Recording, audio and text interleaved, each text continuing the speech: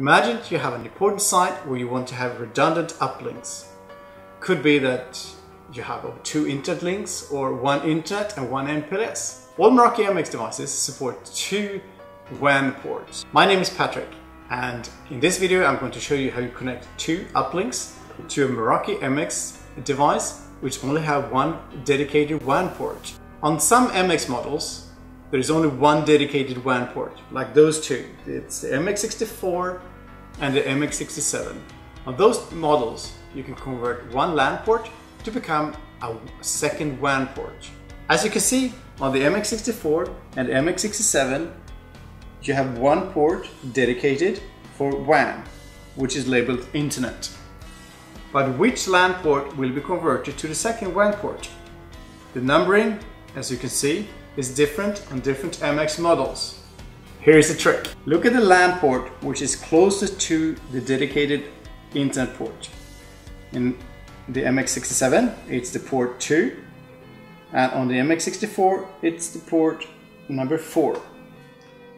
And this is how you connect it. So you would connect an internet connection and the second to the closest port. Same thing on the MX67. So like this. Now it's time to do the configuration. There are 2 ways to do this. You can either use the local device page and do it directly on the device, or use the dashboard. Let's configure this now on the device local status page. I open my browser and go to my.meraki.com. I click on the configure tab. I look under the port 2 settings. I change it from LAN to Internet and click Save. And that's it. Let's do it in the Meraki dashboard. As you can see, it's the port number 4 on the MX64, which is the closest to the dedicated Internet port. This is the port I will convert from LAN port to a second WAN port. I'm going to configure 2 MX64s, as 1 MX64 is set up as a warm spare. To convert a port, I choose the Uplink tab and then click on the Add Another WAN Port button. I'm recording this in real time so you can get a picture on how long time it takes to fully convert the ports. As part of the process, the MX is rebooting. As I'm using a warm spare, my clients are going to fail over to the warm spare MX64 and continue to have access.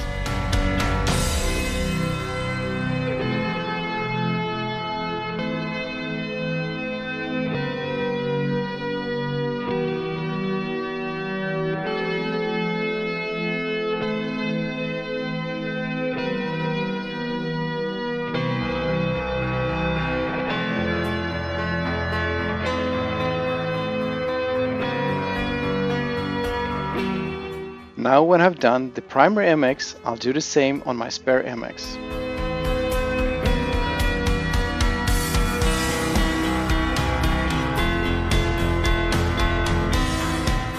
Again, to convert the port, I choose the Uplink tab and then click on the Add Another WAN Port button.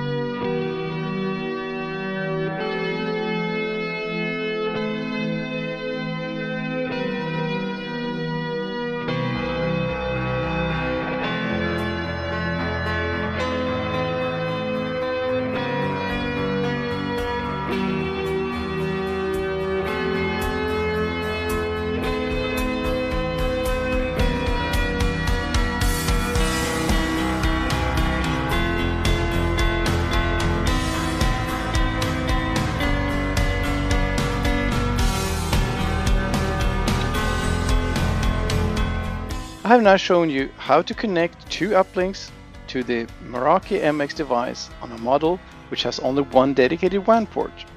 I hope this has been useful for you. Thank you for watching.